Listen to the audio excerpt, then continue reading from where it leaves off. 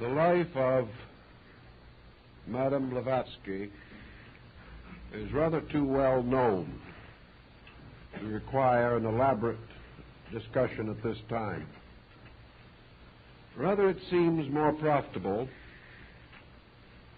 to attempt to integrate her place in the descent of what might be termed esoteric philosophy in the West. For practical purposes, Orientalism as a philosophical factor in the thinking of Western man first came into focus in the closing years of the 18th century. Prior to that time, East and West were so far apart, and Western religious dogmatism was so intense that there was little, if any, cultural interchange.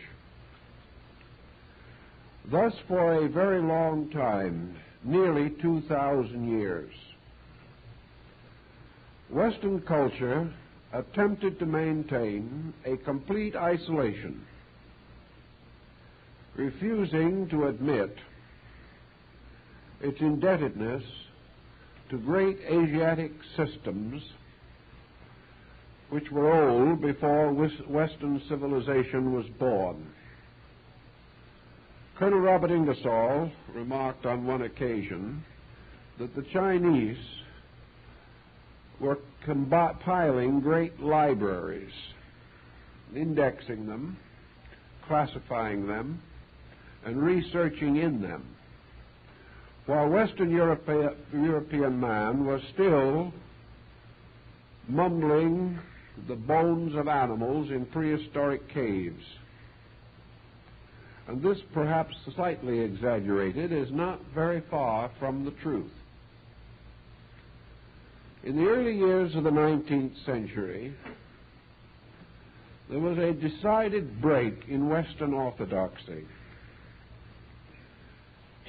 The rather conservative and inadequate literalism of Protestant Christianity was being assailed by a need within man himself. He was not getting the spiritual nutrition that he required for a well-integrated religious life. So we find that as early as Ralph Waldo Emerson, efforts were made to enlarge and enrich the schools of Western tradition. The universities were still more or less closed to all liberal religious thinking. If today they are inclined to be brittly agnostic, at that time they were adamantly orthodox. Nearly all chairs of philosophy were occupied by doctors of divinity, and what has been called the school of Scottish metaphysicians dominated the educational world. There were no breaks as yet in favor of liberalism in higher education, but individuals like Emerson began to recognize that beyond the sea, on the other side of the world, some interesting thoughts had come to the world. The great scriptures had been written, wonderful classics had been compiled, great teachers had arisen, and that a rich legacy of spiritual tradition was completely locked from us simply by the narrowness of our own thinking. As a result of some moderate reading in not too substantial authorities, Emerson was able to sense some of the grandeur of Eastern thinking, and he has revealed this to us through his essays on the Oversoul and his essay on compensation. He knew the Bhagavad Gita, one of the greatest mystical books of Asia. He was aware that in this distant area there was a deep, quiet, calm wisdom which might be rather practical and useful in the confusion of the Western world. In any event, let us realize that between about 1825 and 1850, there was a broad rise of mysticism and esotericism and transcendentalism in the eastern part of the United States. And as the time went on, that happened which almost always happens under such conditions. There was an almost frantic searching for more of this unusual information. The result was more or less pathetic. The necessary texts were not available. There were practically no translations from Eastern languages, and very few Western scholars who had any knowledge of Asiatic tongues. There was no break in this wall between East and West, and only an occasional fragment drifted into our Western comprehension. It was as a result of the unrest, the stimulation of the unknown, the sudden sensing of value out of reach, that the groundwork was laid for the rise of a strong Asiatic study group in Western civilization. And at the critical moment when this appeared to be most valuable and most greatly desired, Madame Blavatsky and Colonel Alcott founded in New York in 1875 the Theosophical Society. This society was composed of many interesting and brilliant persons. While it surrounded largely the personality and the immediate personal achievements of Madame Blavatsky, it cannot be said that she was entirely alone in her activity. Through the inspiration which she provided, a number of Western, European, and American scholars went to India. Gradually, Indian religious writings were translated into English, much of the translation being done by Hindu students and scholars who associated themselves with the society in India. Little by little, a bridge was built, a bridge which perhaps made possible the later visit to this country of one of the first bona fide Oriental scholars, the Swami Vivekananda. Not only was this Oriental subject unknown, but like many unknown things, it was subject to a great deal of animosity and persecution. We had not yet reached that point in international thinking in which we could be fair about the opinions, beliefs, and convictions of other peoples.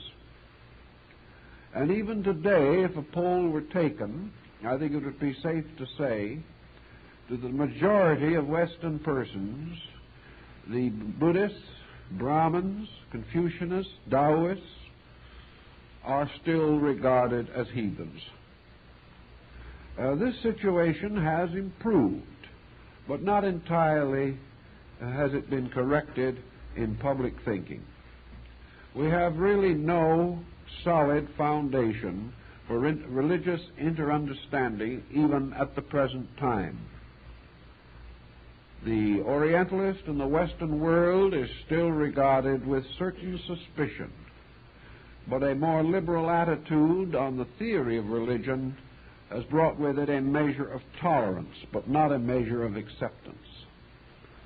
I have recently examined a number of brochures and pieces of publicity that have come through our office, and many of them still contain words, or at least implications, that all these foreign beliefs are heresies, that they are the works of the devil set up to interfere with the development of literal Christian orthodoxy.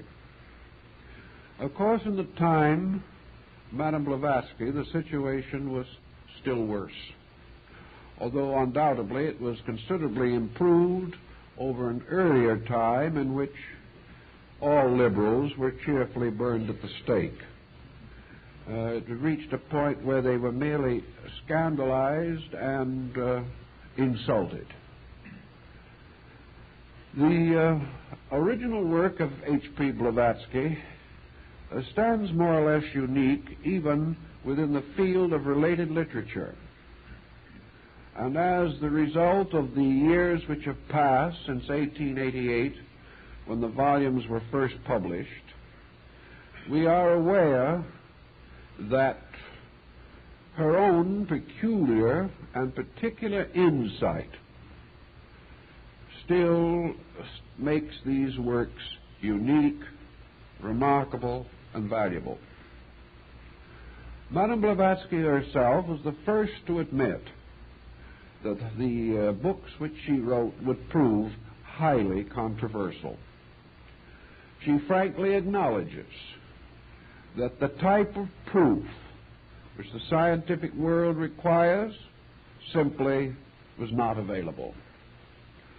Also, that there was little to be gained by attempting to imply an authority, that it was wiser that the books should be accepted as the works of an individual, that they represented a very careful study of a vast area of ancient tradition, the landmarks not available to the average student, those that are accessible, difficult to find, and that the only possible way in which the material could be verified would be for another person to go through exactly the same procedure that she went through.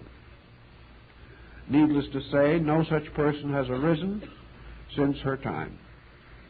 And therefore, from the scientific standpoint, the secret doctrine still remains an enigma. It is a mystery. Yet in the course of years, a great deal has been done to clarify that mystery. Many of the remarks which she made at that time, which were highly controversial, are now generally accepted. Many of the findings which she reported and which amazed her contemporaries now belong to our common knowledge. Thus, perhaps the only answer to a riddle of this kind is time itself, which justifies and validates that which is true.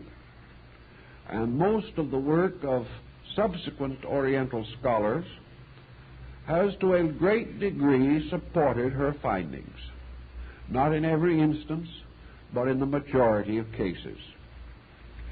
Therefore, perhaps, if we go back to 1888, at a time when things were not nearly so liberal or progressive or well organized in knowledge as they seem to be today, we can appreciate the position which she took and the courage which it required to stand out against the rising force of scientific materialism as well as religious orthodoxy.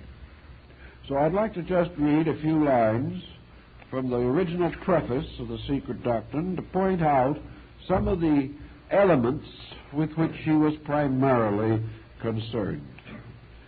The aim of this work may be thus stated: to show that nature is not a fortuitous concurrence of atoms, and to assign to man his rightful place in the scheme of the universe, to rescue from degradation the archaic truths which are the basis of all religions, and to uncover to some extent the fundamental unity from which they all spring. Finally, to show that the occult side of nature has never been approached by the science of modern civilization. This, I think, summarizes in the main her springboard, or her point of view. This brings us, of course, to the next important step. Having come to such a conclusion, what would it be natural to do about it? Believing this to be true, accepting it as a conviction, it is then necessary to build a strong testimony in favor of the concept that has been advanced. This is perfectly proper literary and scholastic procedure. It is the same premise upon which a thesis must be written. It is that having accepted or established a point of view, it is necessary to defend that point of view skillfully, reasonably, and adequately.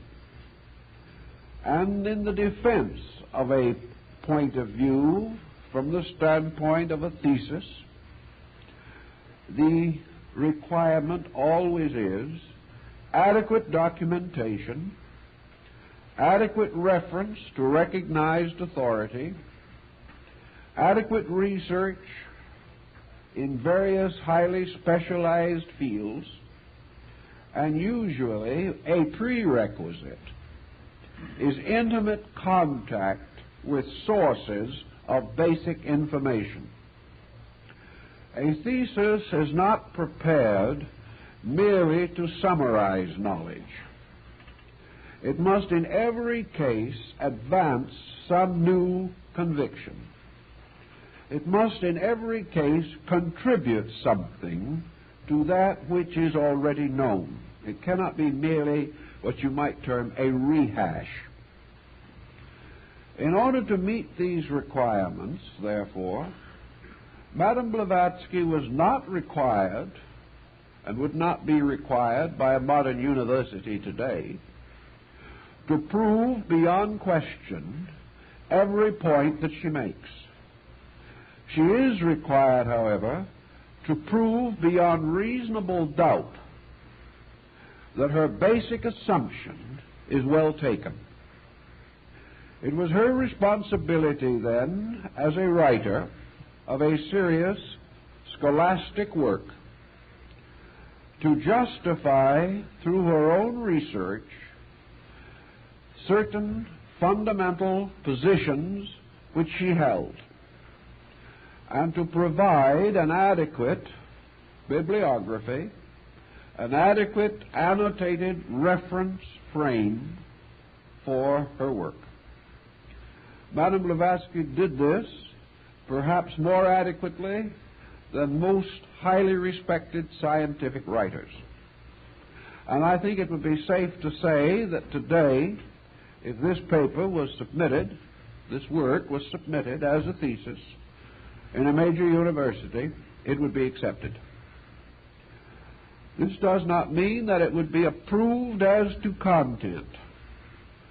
But one point that has been highly controversial for many years in connection with the Secret Doctrine is no longer valid, namely that the work is not adequately presented. It is adequately presented, according to every rule now in force governing such matters.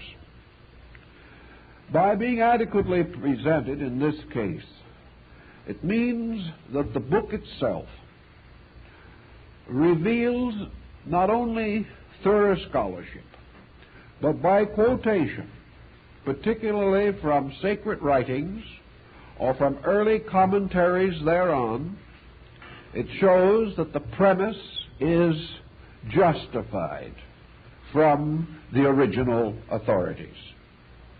Also, the work indicates a large enough personal acquaintance with the areas of thought involved to satisfy even a most critical committee selected to pass upon such a work. Thus, we are in the presence of a work which, though it may be open to intense controversy, is not open to any criticism so far as the methodology of its presentation is concerned. Now, how did Madame Blavatsky come into contact with the information by which this work, these volumes, were made possible? Here we come into a highly controversial area, an area for which at the present time there is no final scientific point of view. She insists and wrote and stated clearly that the knowledge which she presented was set forth on the premise or foundation that she was the writer of a book, but not the author of it. She disclaimed, however, any psychic mystery in connection with the work. She simply held it to be a fact, to be accepted or rejected by the reader according to his own convictions, that the original material was communicated to her by advanced teachers, by leaders in the esoteric system of Asiatic knowledge. In other words, that this information came directly from initiated members of the secret schools of Eastern philosophy. Now here, of course, we come into a problem that even yet has not been solved to everyone's satisfaction. As yet, it has not been possible to so clearly and definitely identify these teachers that no question whatsoever as to their identity or their existence remains. These teachers were not generally known. They were not generally available to scholars. They did not act as exchange professors in any university. They taught in their own ancient Eastern way. And there is no question on the part of Madame Blavatsky that these teachers were real, that they communicated with her, that they taught her, that she regarded herself as their messenger or representative, and that through their assistance the writings of the secret doctrine and other esoteric papers of the Theosophical Society were made possible.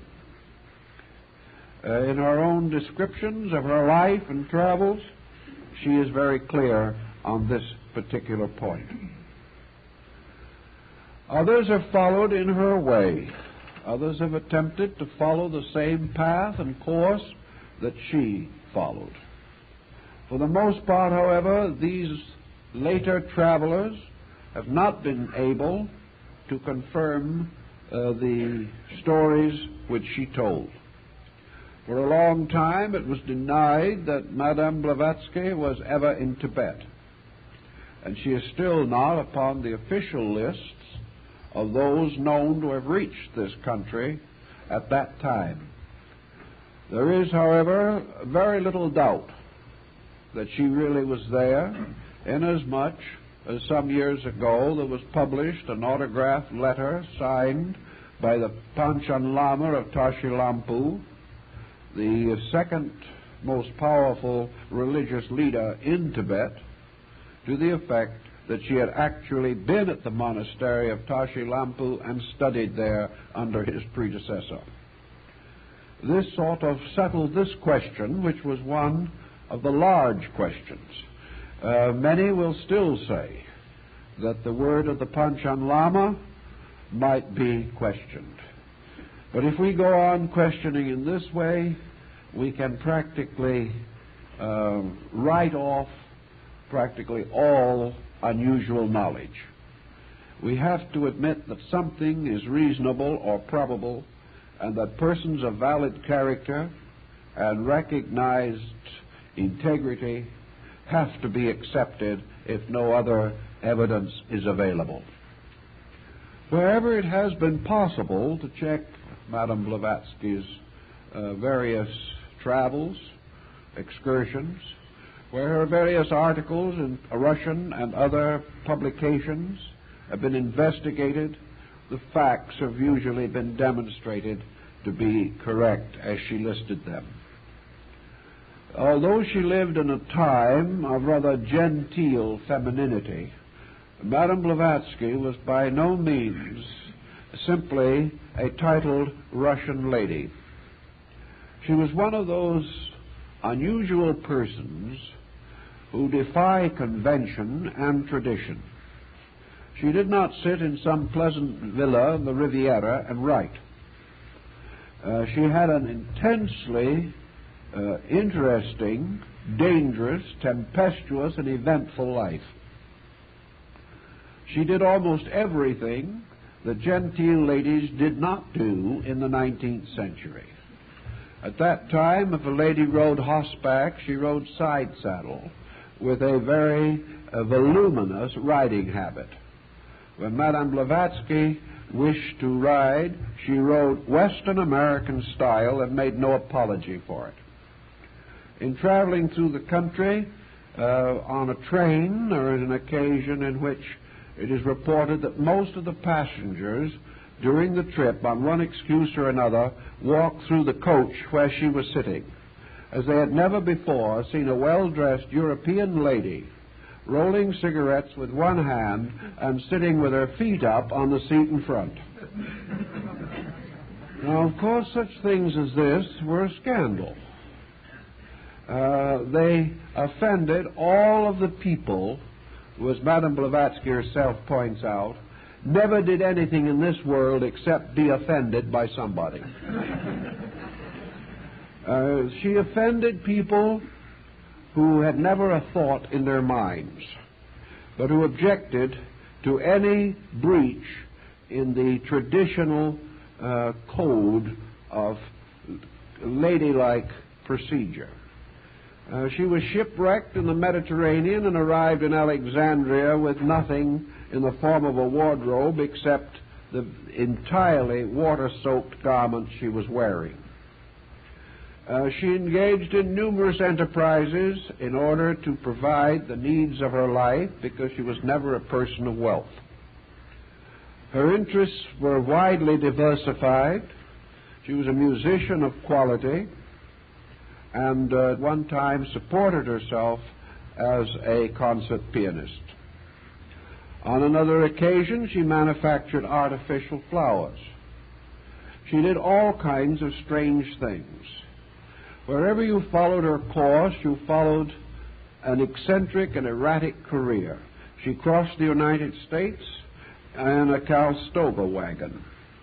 At one time, presumably, the wagon was attacked by Indians, but nothing serious resulted. She lived for a time in Santa Fe, New Mexico, and the house where she lives is still pointed out, and there is just that touch which was typically her, a large live tree growing up through the middle of the floor of the living room. This we would have expected. It was quite common. She turned up in mining towns in Northern California, and a little later appeared down in Central America at a time when no one knows how she got there. Naturally, she spent considerable time in Asia. She traveled extensively in the most difficult regions of the Far East, in years when such travel, even by European men, was almost unknown. Everywhere she went, she proved a highly trained and skillful observer, contributing heavily to her own support through journalism, and by constantly maintaining or preserving the integrity of Eastern peoples against the general assailing of the West. In the course of the years, she made a number of very staunch and influential friends, one of whom was Colonel Olcott, who at one time was specially appointed by the President of the United States for a delicate diplomatic mission. It might be interesting to know that even after all these years, the issues around the founding of the Theosophical Society have never completely quieted down. I received word not long ago that in Ceylon this year, a special national holiday is being celebrated not by members of any group, but by the whole population of the island of Ceylon to commemorate the work done in cause of education by Colonel Olcott. The entire festival is very largely an appreciation of the early work of Theosophy in East-West understanding in Ceylon. So the work went on in its own way. This interesting and remarkable person, everywhere searching for unusual knowledge, and with this point of view, everywhere discovering facts and ideas that had generally been overlooked. To understand the secret doctrine is a very large order. It has to be read many, many times. It also has to be studied very carefully, and certain barriers of terminology have to be one by one overcome by familiarity with early languages. I think we can say, however, that it is built upon a certain ancient concept, a concept which does show through most of the primitive writings of the religious peoples of antiquity, particularly of the Mesopotamian area and the Far East.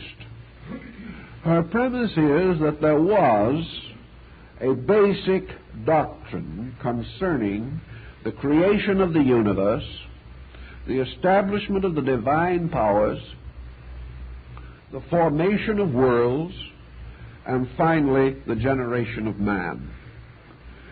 That these ancient records were more valid than the scientific knowledge which was possessed in her time, and of which most of our scientific knowledge is merely an extension.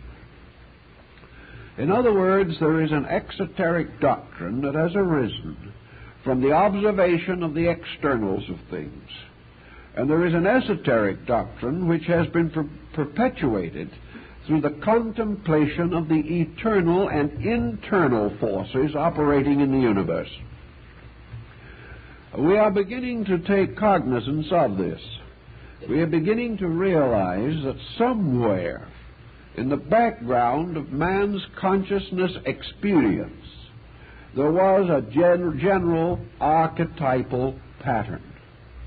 Man has within himself certain instinctive knowledge which he cannot always clearly express, a knowledge which perhaps is not even available to him for the most part, but a simple subjective realization of value, and that somewhere in the root of his own consciousness is a mathematical formula, the formula which explains his own existence.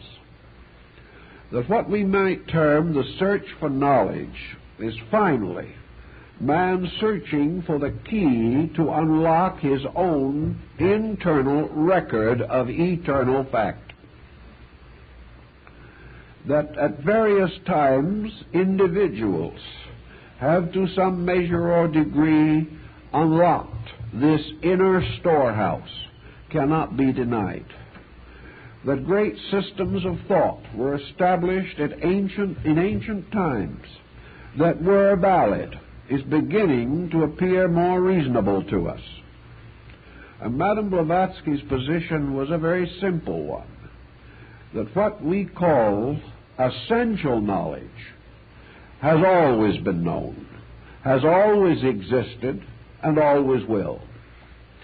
That this essential knowledge, by its very nature, however, is not acceptable to any individual or group of individuals whose philosophy of life is built essentially upon materialism.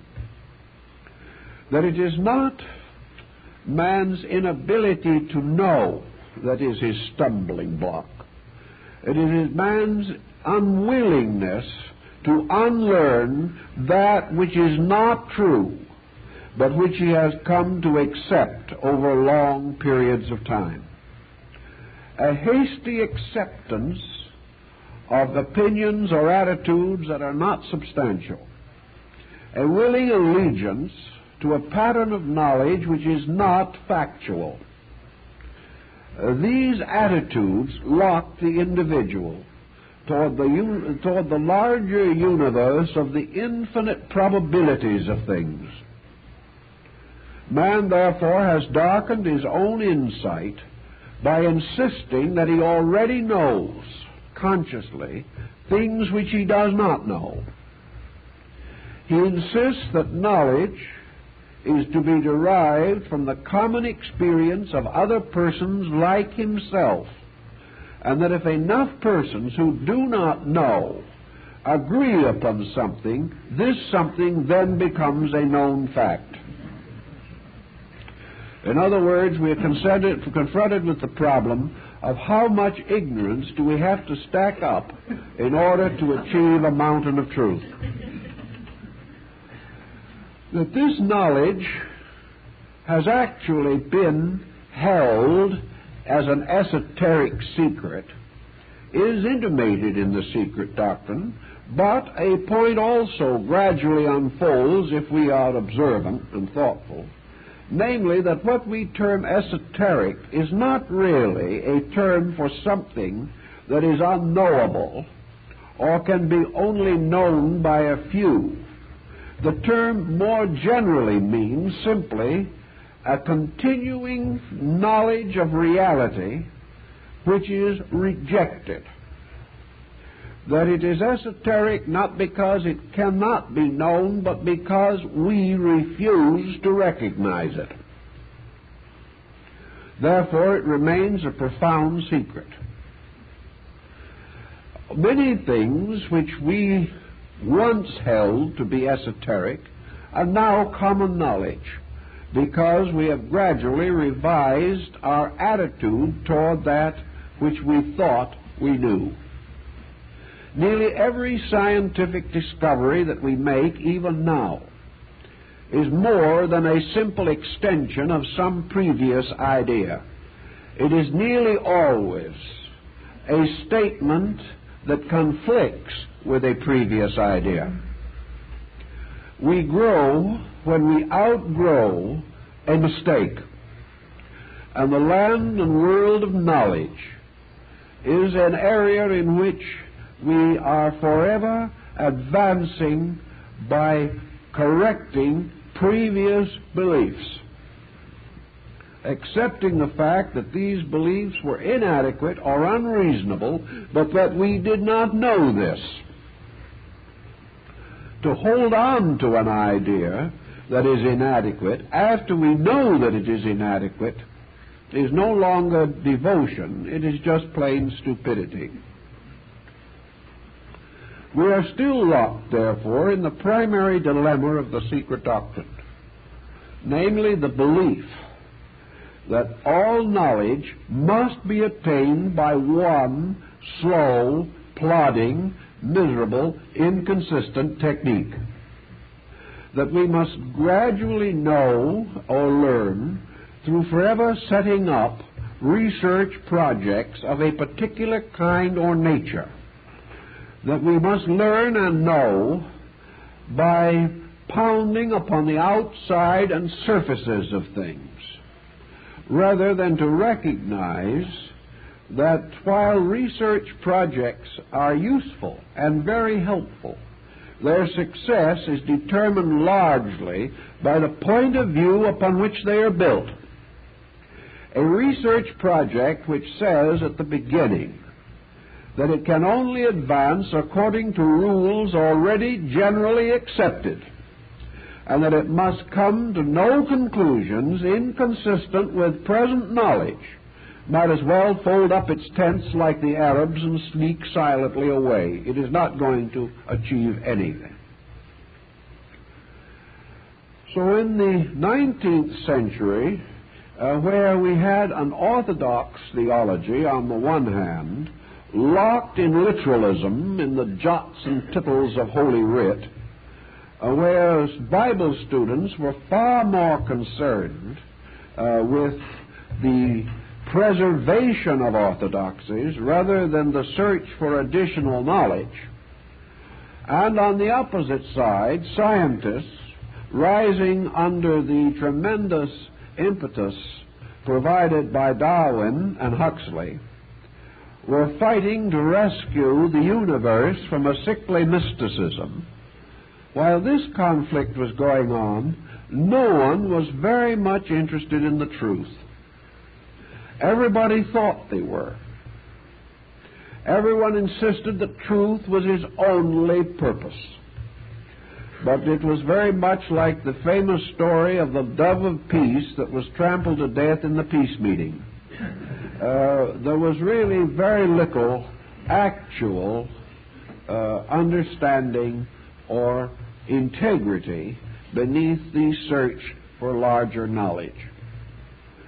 Many persons have tried to work out, either in harmony with or in conflict with Madame Blavatsky's own premises, just what the basis of her presentation of the Eastern tradition might be. Madame, on a number of occasions, admitted that personally, in her religious persuasion, she was very much inclined to Buddhism. But she clearly points out in the Secret Doctrine that the Secret Doctrine is not Buddhism. And on this ground, most Buddhist sects will concur. To many Buddhist groups, the Secret Doctrine is as mysterious as it is to Christendom. Yet there is obvious fact in the background of this which must cause us to suspect that to a large measure at least, the presentation of the material follows certain development of Asiatic belief. Whatever might be Madame's essential allegiances, when in the presentation of her material she gropes for terms or attempts to find fortuitous analogies, she most frequently turns either to Buddhism or Reformed Hinduism. We very seldom find her searching for her terms outside of this area. Also, her tendency is to bring other forms of knowledge, Chinese, Chaldean, Egyptian, Greek, into this pattern, drawing them toward this central focus.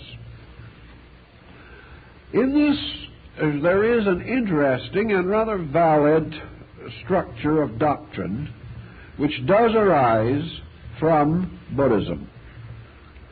For it was taught from the very beginning that Gautama Buddha's essential teaching was divided into two broad schools. If we study the sutras or the sacred books of Buddhism, certainly those prior to the last great Reformation under Mahayana, we find that Buddha is a strict moralist. We find that he refuses, under any condition, to explore the abstractions of cosmogony. He refuses to discuss the natures of deities, or the origins of worlds, or the developments of species, or types, or kinds, or races.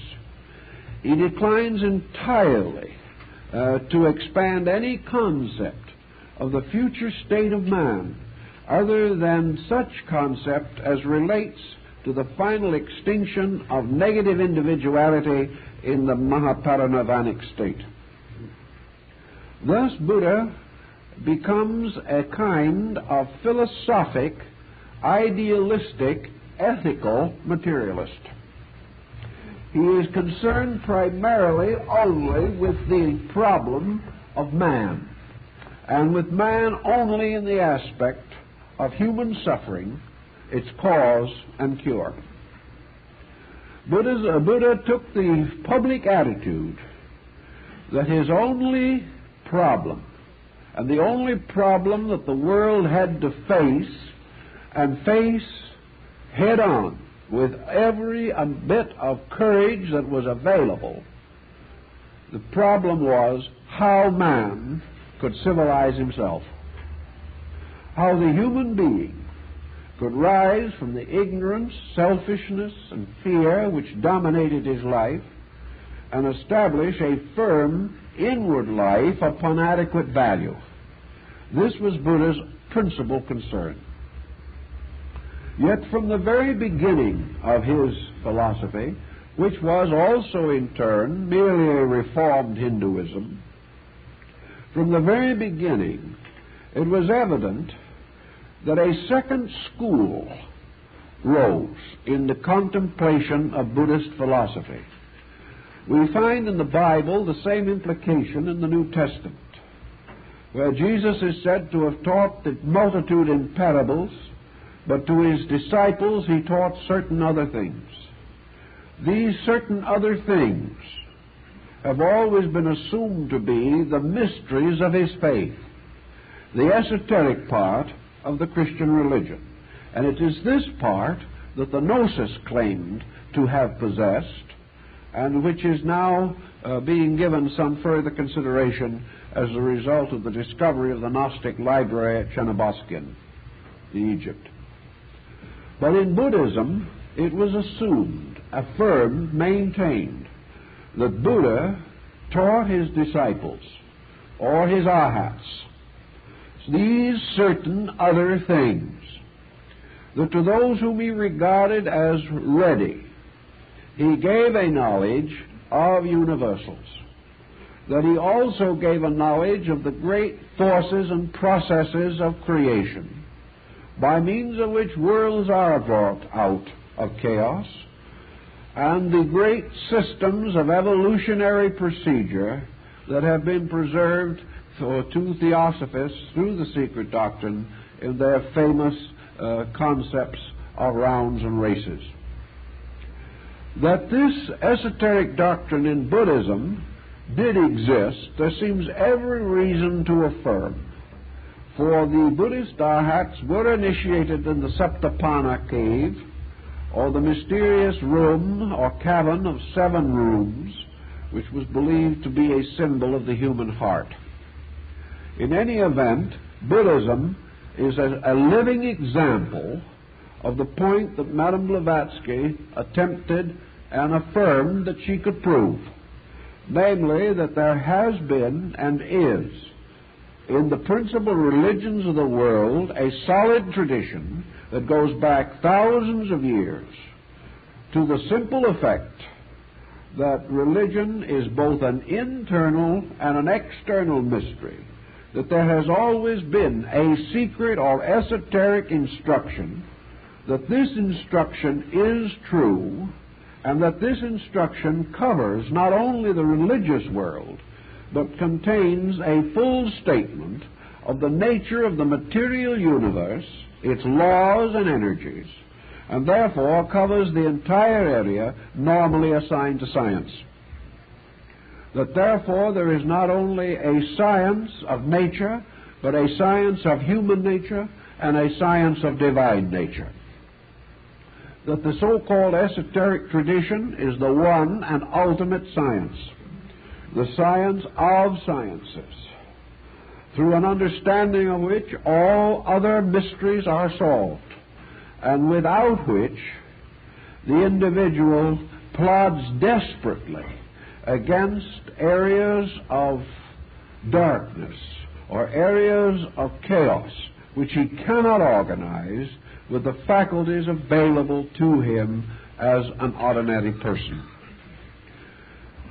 The secret doctrine then goes on to point out another situation which has been a subject of controversy since the dawn of human thought, namely that the final solution to the mystery of knowledge lies in the disciplining and cultivating of a gamut of extrasensory perception, that the faculties that we presently possess are not adequate for our understanding of the causal universe, that although we may be able to extend our domain throughout the surface of nature, that we may be able to travel to other planets, that we may force our conquests into space itself, that man's present group of faculties limits him, binds him, holds him strictly to a certain condition of the universe which is called matter.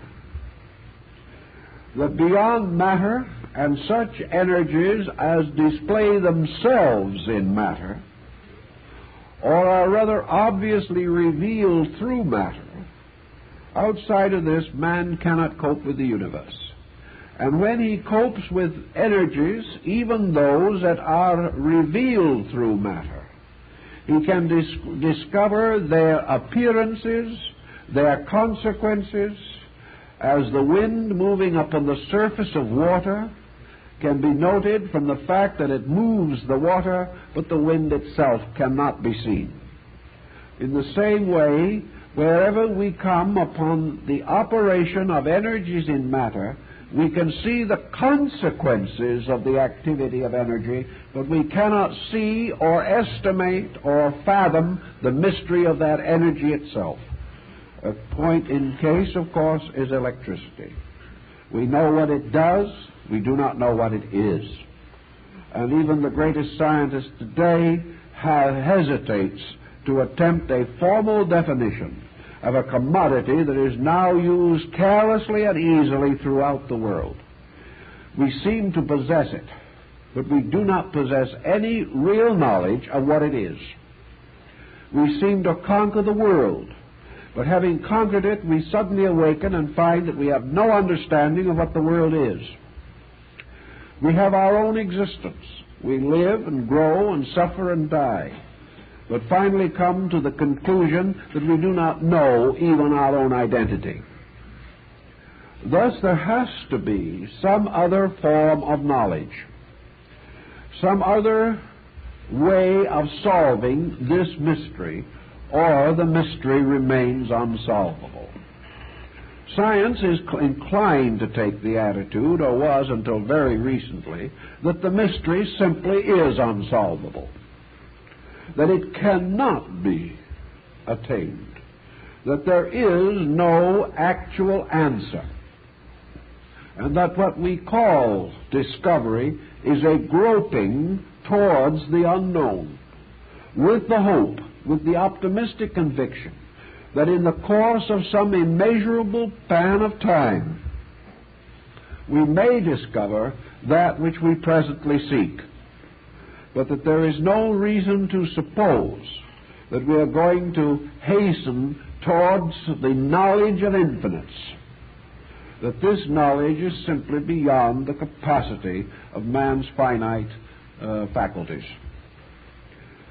On the basis of the esoteric tradition, Madame Blavatsky affirms that the answer lies in the cultivation of faculties latent in man, that these faculties have always been known, that arts and sciences for their cultivation have always been known, but that the secrets of these arts or mysteries have not been generally communicated, for the reason that they constitute not only the most advanced possible form of knowledge, but in a measure the most dangerous of all forms of knowledge, for they bestow upon the possessor of them all of the power and authority and influence which absolute knowledge can confer.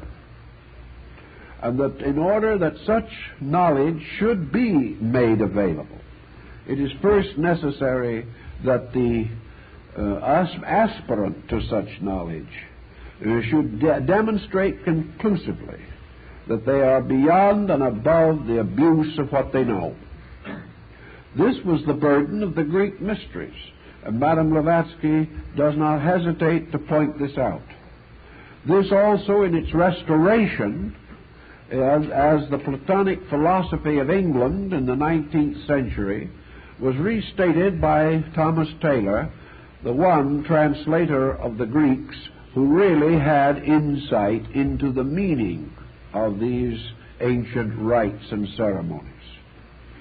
But Madame Blavatsky, studying among the American Indians, observing the ruined monuments and symbols of Central America, wandering in the Gobi Desert of Mongolia, studying in the great palace at Tashilampu, talking and discoursing with the most learned yogins and Vedantic students of India, traveling everywhere, in the Muslim world, in the Christian world, in the Buddhist world, and in the Brahmin world, was convinced that she had discovered clearly the landmarks of this esoteric discipline of life, by means of which man alone can come to the apperception of truth.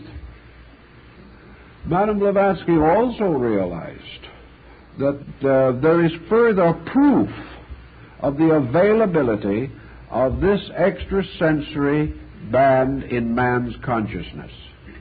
And this proof lies essentially in the sphere of classical mysticism.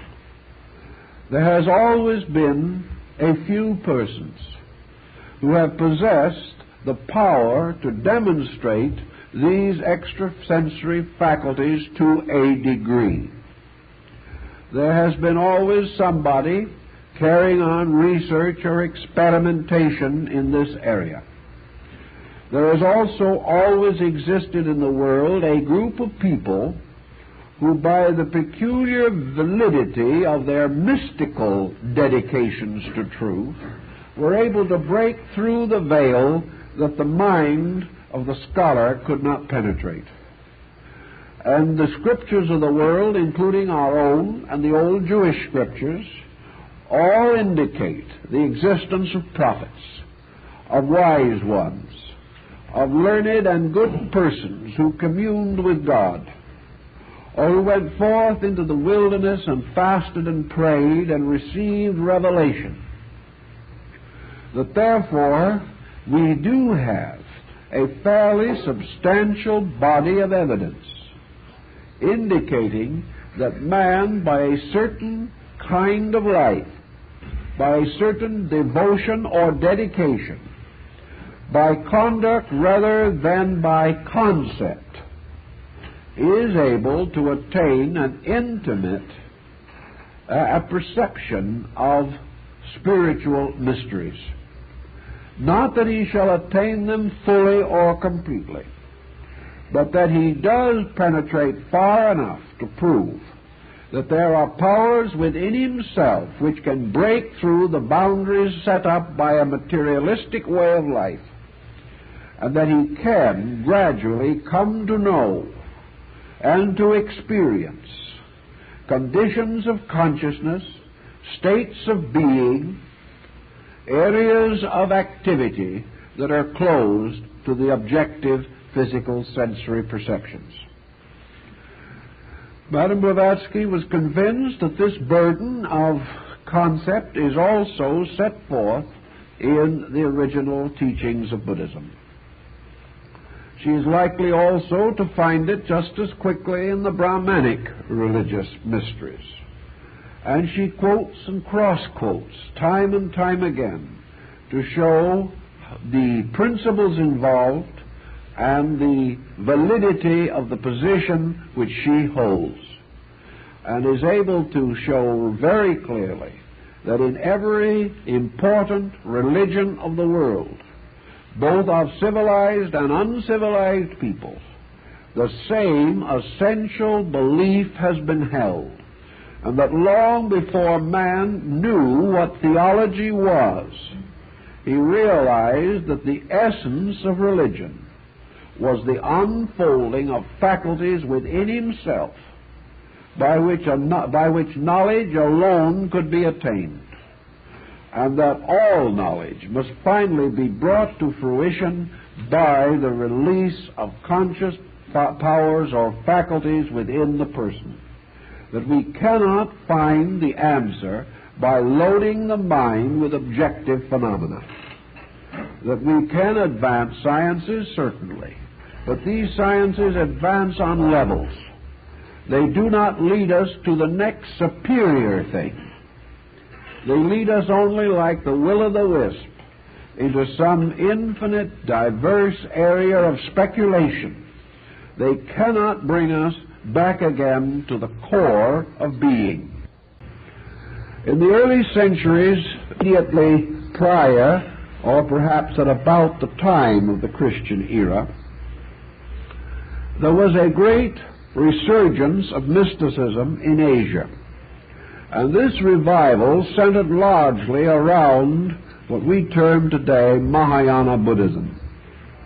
By this revival, the entire doctrine of Buddha was opened up from within itself, as though a great bud of light suddenly expanded. Prior to that time, the external parts of the flower only were visible. But suddenly it seemed that the internal heart was made obvious to the believer. A great system of Buddhistic metaphysics was loosed in Asia, a system which was intended to revive and restore that part of the instruction of Buddha which was given privately to his arhats. We know that there was a similar resurgence of mysticism in Islam, following a few centuries after the passing of the Prophet Muhammad. We know desperately and definitely that there was a powerful trend towards mysticism in Christianity, but that this expansion in the Christian faith was to a measure aborted, because the tendency of mysticism was blocked and frustrated by the rise of the Inquisition. As it was, however, some mysticism did break through, and we have evidence of it in the peculiar devotional life of certain early Christian saints.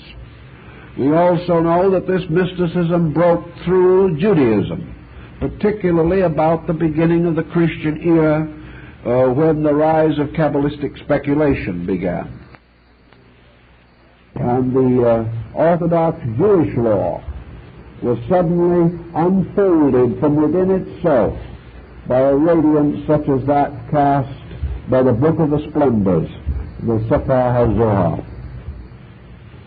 So in India, in China, in Burma, Ceylon, Japan, and Korea, these unfoldings were rather carefully noted. This unfolding also had some certain historical locational factors. Tibet was long associated with a strongly esoteric Buddhism. It seemed as though this remote area, almost out of contact with the rest of the world, and living very largely in a highly contemplative state, a state perhaps even exhilarated by the high altitudes and by the nature of the land in which these people lived. In any event, in the Buddhism of Tibet, or Lamism, there seemed to be a peculiar descent of this esoteric tradition, less veiled, less completely hidden than in the Buddhism of Ceylon or of Burma or of China.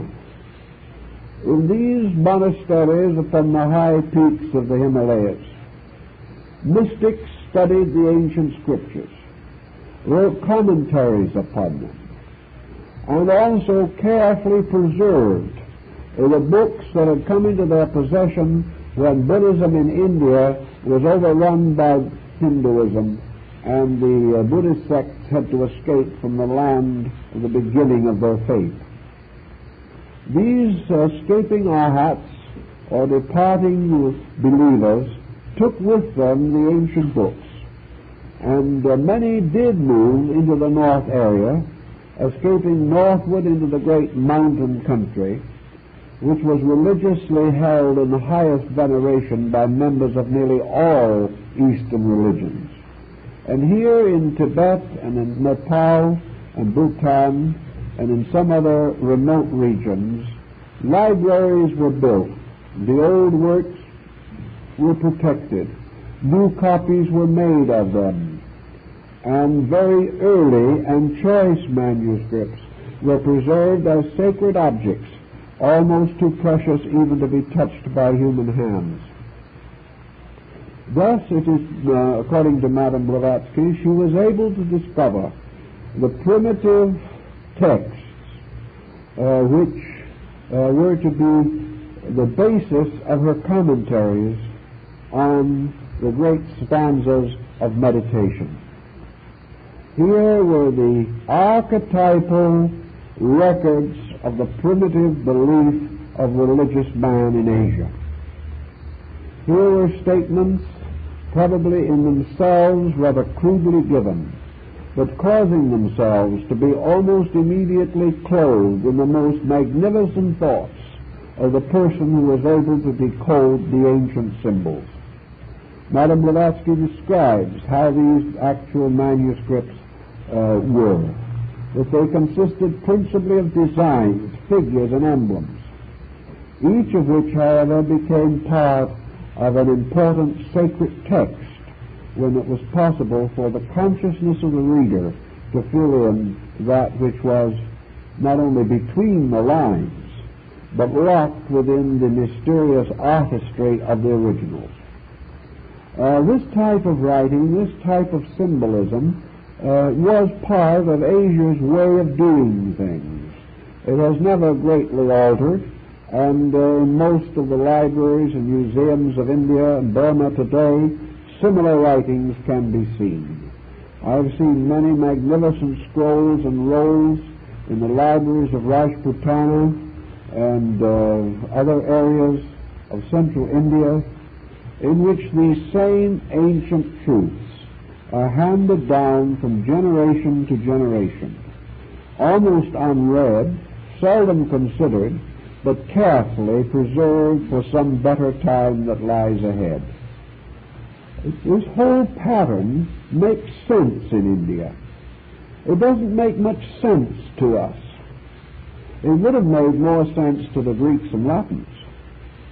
But after we began to fragment knowledge, after we began to break it up into schools and systems, and after the rise of humanism, which caused us to turn with infinite fascination to the physical phenomena of existence, these old, musty, forgotten records just didn't mean anything. We were so certain that the little that we knew was enough. We were so tremendously concerned with a small discovery that we forgot that the great mysteries of life flowed on unsolved. We were so proud of what little we did know that we forgot to be humble in the presence of the infinite expanse of the knowable, which we had not even touched. Now, in India and in through this whole area, there was for a long time a mysterious school of the Kalachakra, the school that is supposed to have been revealed by Narayana in the Iron Tower. This school also mingled its streams with another very ancient Eastern transcendentalism called Tantra. And out of the minglings of these different systems came a magic that little by little degraded into a sorcery. But the great mysteries of the Kala Chakra or the wheel of time, were in themselves valid. And out of these mysteries came most of the secrets of yoga, most of the ancient magical arts for the unfoldment of the locked potentials of human consciousness. From this system in Asia probably also came most of the disciplines and religious doctrines that finally reached the Mediterranean and Greek areas to cause the rise of mysticism in North Africa, the Hermeticists and the Gnostics. At the present time, objectively and exoterically, the Tantra is probably best represented in one of the powerful Buddhist sects of Japan. That sect is the Shingon, or the Shingon-shu. This is called today by the same name as that which was given many years ago to the book by Mr. Sinnett, a theosophist who studied with Madame Blavatsky. He published a book called Esoteric Buddhism. When you ask in the Orient today, particularly in Japan or China, what is esoteric Buddhism, they will point to the equivalent of what in Japan is the Shingon-shu, or the mysterious sect that was founded by the great Japanese transcendentalist Kobo-daishu. This was the school of the miracles, and this was also the school which developed the great mandala systems, the systems of the meditation manuals, the systems of the esoteric powers of sounds, of colors, of letters, and of forms. The Shingon, therefore, while it is no longer a pure example of trans-Himalayan mysticism, it certainly is one of the surviving monuments to the existence of a great secret art in Asia.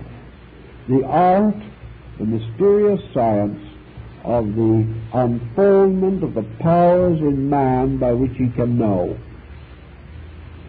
Madame Blavatsky, in her own writings, except in the case of the esoteric instructions to her disciples and personal students, does not go too greatly or too deeply into what we would term today the Shingon-shu or the Zen-shu systems of thought.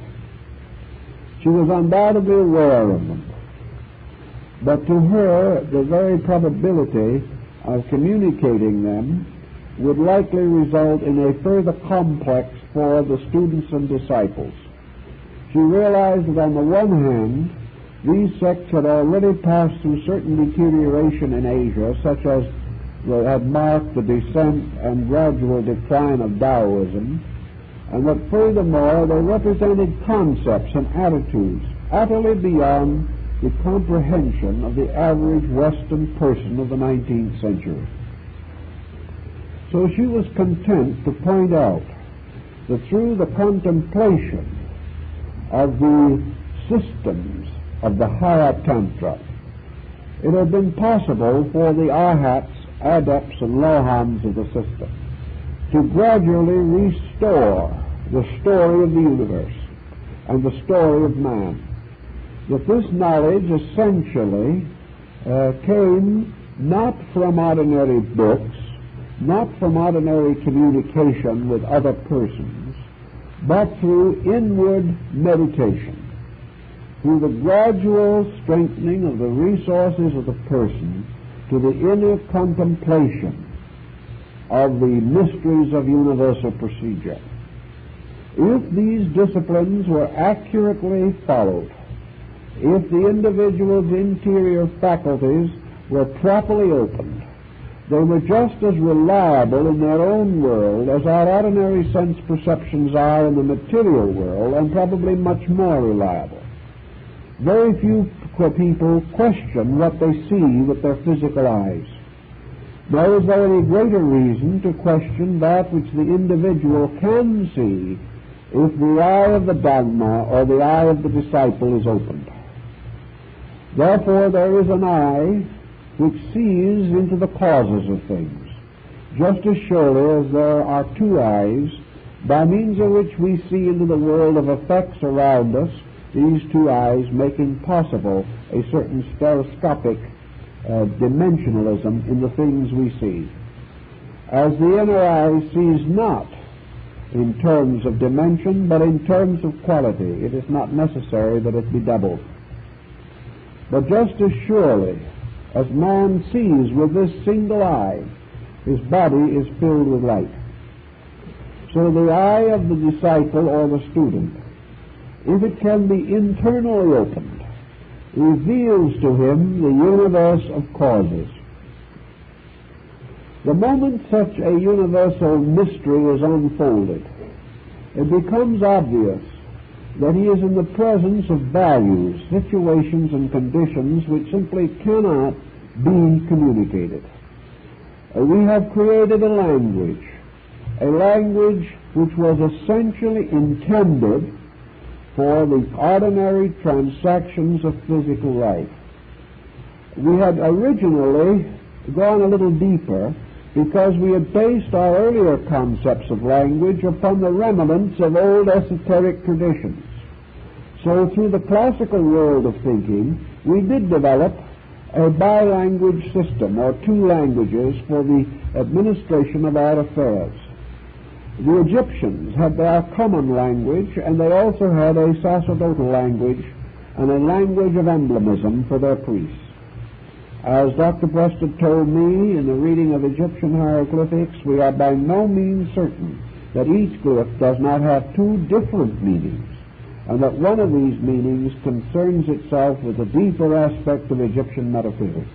This is not yet certainly known, but it is quite probable that the Rosetta Stone was not the end of our search for the knowledge of the Egyptian language. We also know that through the medieval period, we used what might be called the common language of various countries, but scholars use Latin as a language set apart from barter and exchange for the contemplation of abstraction. We have no equivalent of this today. True, we have a larger vocabulary, but this vocabulary has been built up almost entirely by the compounding of terms relating to physical phenomena. Therefore, nearly everyone working with abstract or creative, philosophical, or religious problems has difficulties with wording. There is no way in which we can be even reasonably sure that we can convey an abstract idea by means of words from one person to another. Zen does not even attempt it, rather taking the attitude that all communication of essential knowledge must be by internal, superphysical faculties. The same thing is true in every case of esotericism. Where gradually a knowledge of universal mystery unfolded, it was necessary to build by degrees a vocabulary to interpret it. The moment a mystery was placed in the common words of any people, or placed in any readable or comprehensible language, it ceased to be esoteric. It then became part of the common body of knowledge, for it was esoteric only as long as it was unwritten, as long as it was communicated only to those having attained a certain esoteric standing themselves. So the Secret Doctrine, as H.P. Blavatsky unfolds the book, cannot actually be regarded as an esoteric book. She points this out very definitely. It ceases to have esoteric status the moment it is printed.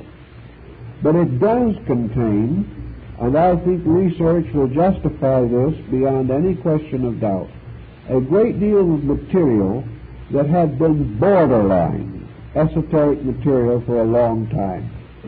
A material that was not entirely locked within the ancient schools, or which had gradually, over a period of time, been legitimately released. For these schools, at various times in their development, finding that humanity, by its own evolutionary process, had made certain natural attainments, released levels of this knowledge, releasing mostly such levels as had immediate utility for those evolving forms of life that required them. That the shepherd guardians, or the shepherd kings of ancient times, guarded their flocks. The shepherd priests, with their symbolic symbol or symbolic emblem, the shepherd's crook or crozier, definitely communicated to the sheep that which was necessary. And so by degrees a great deal of knowledge that had once been locked within the university colleges and mystery temples of Egypt, Greece, and the Near East came to be more generally known. It is this gradual revelation that gave us, for instance, mathematics, gave us astronomy, gave us music, gave us by degrees the secrets of ancient medicine and law, made possible a variety of achievements for men. The great moral and spiritual codes of the world were originally part of the mystery tradition. But as man reached a point where he needed them, they were revealed to him by the anointed and initiated teachers, saviors, sages, prophets, and seers of his race. So man gradually gained a certain knowledge of these esoteric matters. According to Madame Blavatsky, the time came in the closing years of the 19th century when the tremendous advancement of material science, when a new kind of world coming into existence, built upon, unfortunately, an almost adamantine materialism, required certain further directives.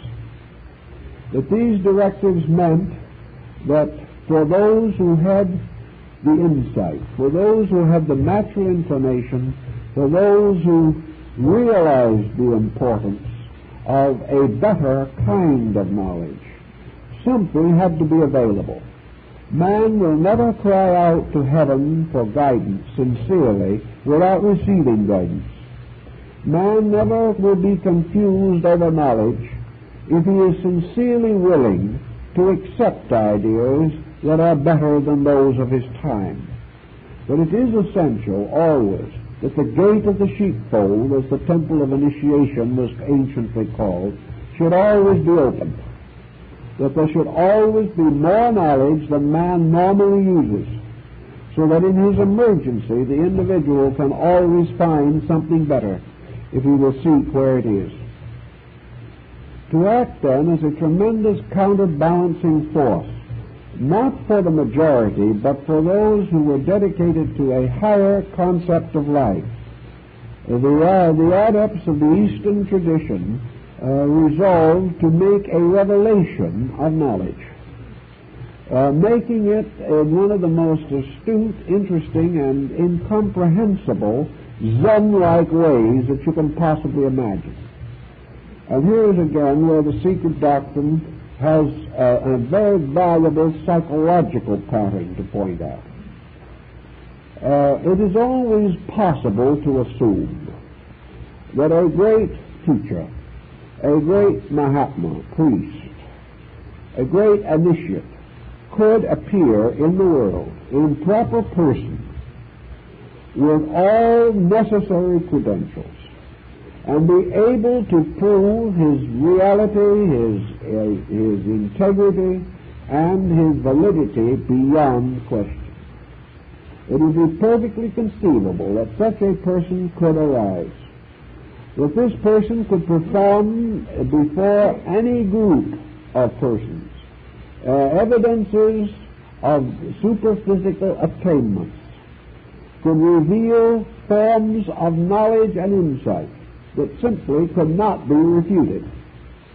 That in the presence of the greatest skeptics, this type of person could prove conclusively the reality of esoteric powers and faculties over material obscuration. It is conceivable that this could happen, that such an adept could raise the dead, could cause any phenomena that he wanted, could force extensions of consciousness upon the benighted minds of other people, that by degrees the authority, power, and dominion of such a person could be so absolute, and his power of self-protection so complete, that he might even theoretically become ruler of the world if he so desired. Nothing could oppose him, no secret could be kept from him, no resistance offered by others could touch him. Therefore, he would stand immovable. But this very circumstance in itself, did it occur, would be absolutely fatal to the entire development of the human being. Because man, by his own nature, by his own needs, must grow to certainty.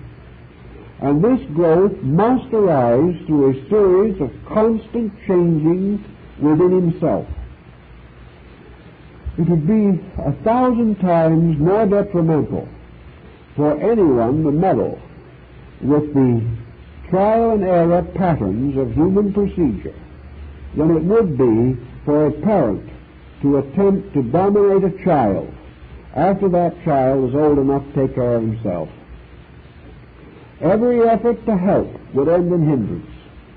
Every effort to control or direct would frustrate the natural growth of the person and force him into the bondage which must always exist, in which the weak is in slavery to the strong.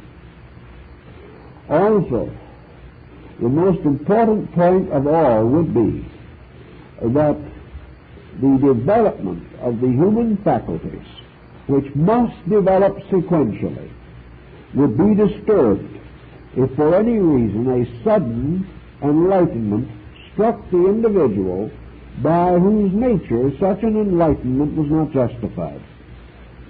Thus, every degree of knowledge, every degree of insight must be earned. All learning must arise from a yearning to know. It cannot rise from a dictatorial impression of knowledge, even if this knowledge is correct. The experience of discovery is essential to the conscious growth of every creature. If this experience is taken away from him by dogmatic or dictatorial means, the individual is cheated out of his own inevitable need. Thus, it would be no part of the esoteric school to attempt to save man from himself, or to force a state of grace upon a creature whose own conduct did not justify it, or whose own incentives did not voluntarily lead him to it. So there could be no such a dogmatic dispensation set up. It was by no means time for the 10th avatar to appear surrounded by glory, because even if this resulted in immediate world peace, the purpose of evolution would be frustrated. Because the purpose of evolution is that it shall end in peace, but that this peace shall arise from the unfolding consciousness of the individual and not from dictatorial legislations by arbitrary powers. So in the presentation of the material in the secret doctrine, there could be no essential emphasis upon authority. The book was released to the world through the work of a person as thorough as any other person, as subject to curious moods and eccentricities, as controversial, and in some ways as inconsistent as anybody else. It was a work which could be rejected with enthusiasm by any individual who wanted to pick it apart. It was a work which could be utterly meaningless to the person who did not want to understand it. It also could be utterly meaningless to an individual who was not interested enough to find out what it meant. It brought no salvation or enlightenment to anyone on a platter. It gave no assurance of anything. It was simply set up as a point of inquiry. It stood there to intrigue those who were already willing and inclined to be intrigued. It could also lead the scholar to a further examination of things that he already wanted to know. or it could cause him to declare that it was the greatest monument of superstition in modern times and cast it in the wastebasket. This was exactly what was intended. It could not be dogmatic. It was not a revelation and was never meant to be a revelation. It was, however, another availability, something that the individual might turn to, might find intriguing, and might for him summarize the long course of knowledge which he had already followed, and give him certain incentives to investigate further into the unconditioned worlds that lay ahead. Actually, the structure of the secret doctrine is divided into two essential parts, of which the first is properly termed cosmological. It has to do with the cosmogenesis, or the formation of the universe out of its own roots. In this concept is set forth practically all that is available in the wisdom of both East and West. We find here the concepts and speculations of the Greek astronomers and cosmologists. We find everything from Hesiod to Ptolemy. We find the contemplations of Plato and the extraordinary investigations of Pythagoras. We find a careful estimation of the weights and merits of Aristotle, Euclid, and all the other group. We also are given an insight into the points where these documents have been, in the course of time, either misinterpreted or intentionally distorted. We are helped to understand how the translations of these ancient writings have been heavily influenced by indoctrination, or by special beliefs, or by antagonisms, so that we cannot trust the modern prejudiced translator as being in all cases a valid witness for the subject with which he is presumably concerned. We also find the cosmogonies of the Vedas. We find the ancient doctrines of the Avestas, the teachings of the Chinese and the Buddhists relating to the origin of the universe.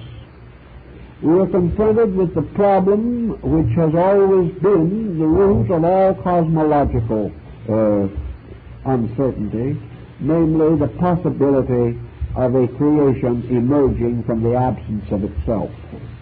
How did the beginning begin? How was that which was not to engender that which was? Can we ever assume that there was a state in which nothing existed? All of these speculations are finally brought together under the concept of the Tibetan tantric system. And the great laws of cycles, the great processes of the days and nights of Brahma, the emergence of the universe as the great breath, the setting up of the great geometric patterns in space by which worlds were generated, all of these processes are discussed and described, not originally, inasmuch as there is really no indication that this represented an original system devised by the writer. It is simply a magnificent gathering together of threads, of strands, of fragments, until a common form is established into which the systems of the Greeks, the Hindus, the Chinese can all be fitted into a master concept. A concept which includes them all, leaves out nothing, and requires no essential compromise of basic ideas. Out of this entire concept comes this tremendous pattern of the living universe, of a universe extending far beyond anything that we can conceive, a universe of systems upon systems, all of them essentially great units of consciousness, and that from the basic consciousness of each of these units vast systems of creation emerge. These systems always within the consciousness which created them. And within all these patterns, the infinite divergence of individuality within unity. Much of this pattern is based upon the great Sephirotic tree of the Kabbalah. It is also the great tree of the Vedic mysteries.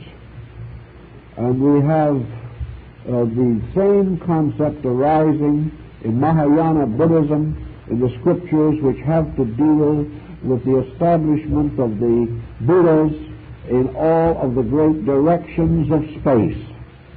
The whole theory is defined and developed in the concept of a world compendium of cosmological doctrine. And of course the important point that arises from it is that all of the different systems will fit into this one pattern. That therefore there is much evidence that there was originally one system. That this one system was divided not in meaning but in term, or gradually fragmented through interpretation and the gradual descent of ideas to orders of persons not capable of fully understanding them, until difference arises as a human error, not as an inconsistency in essential principles. Out of this tremendous cosmogony of things emerges esoteric anthropology, the emergence of man, his development in nature, the great question that science is still ponderating and will probably ponder for some time, namely the relationship between the person and his body. That the Darwinian theory or the Mendelian law might apply to the body of man, no one seriously questions. But whether this pattern is applicable to the consciousness of man is another and far more serious doubt. In the esoteric tradition, therefore, man emerges as a principle to be embodied. He represents a universal fragment or flame from infinite life, containing within himself the infinite potential of the absolute unfoldment of the total universe within himself. He is therefore seminal, as the oracles of Zoroaster called it. He is a seed from which all creation can ultimately be born. This seed, enveloped in matter, sowed in the dark earth of substance, is finally limited in body. The great story of anthropology is therefore the involution of man, which is the descent of consciousness into form, and the gradual obscuration of consciousness by form. Finally, evolution, or the gradual restoration of consciousness from form. Evolution being essentially at this time a twofold procedure.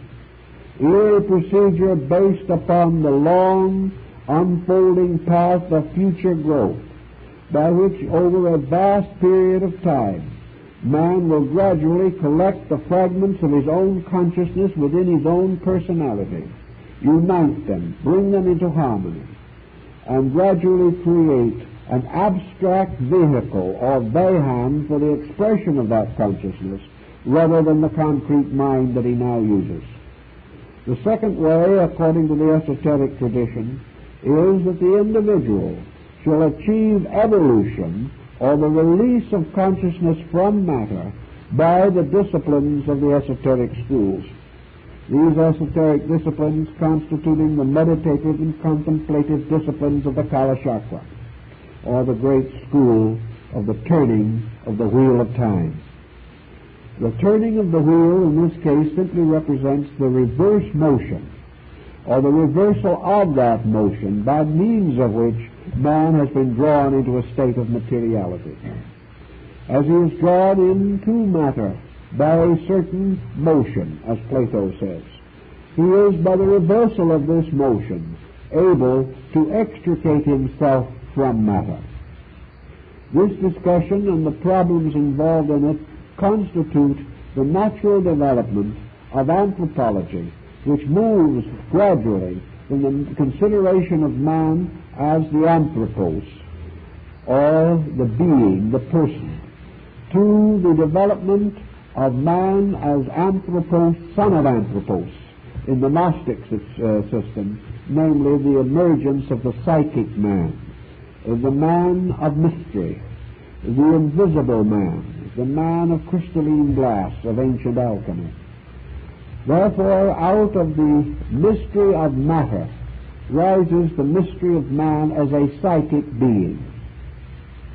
By psychic in this case we do not mean psychic in the sense of possessing psychic powers, but rather as the psychological psyche, the soul man.